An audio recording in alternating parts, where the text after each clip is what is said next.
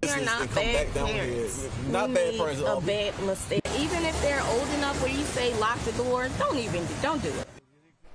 Only on CBS News Miami, parents sharing their remorse after being charged with child neglect. According to police, their 2-year-old was found wandering the streets while the pair allegedly went clubbing on Miami Beach. Now they say it was simply a bad call. CBS News Miami's Peter Dench has more of this exclusive interview. We are not bad parents. Not bad parents. A bad mistake. Sierra Hurd and her husband Daryl Lentz say they regret leaving their 4 children alone in this Ocean Drive apartment. Are you sorry that you left them home alone? Yeah, we definitely are, because since this happened, we expect this to happen. It's a misfortune that happened. We never leave them. I said this is a lot for us, and it's a lot for them. And we never we never leave them like this. Miami Beach police posted this photo on social media of an officer comforting the 2-year-old girl.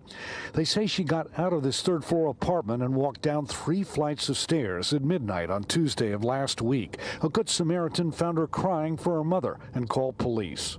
Even if they're old enough where you say lock the doors, don't do it. Hurd came here from Baltimore with her family to celebrate birthdays for one son and her husband. Police say they went out clubbing to places including Club Madonna and told their 12-year-old son to lock the door.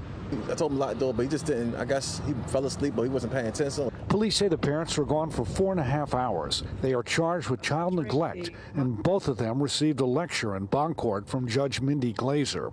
You can't leave your kids alone. There's water around there. They could have got something terrible could have happened to your children. I know it's late. You think they're sleeping, but you never know with kids.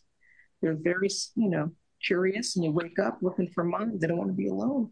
Any advice you have for other parents in these situations? Yeah, just try to be as close as possible to your kids. You're not going to do that again? Yeah, we're definitely not doing it anymore. We would never, ever do that again. Never. How much do you love your kids, Mom?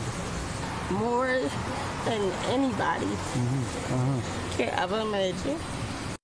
The children are okay and are in DCF custody. Judge Mindy Glazer said she would allow the parents to have contact with them.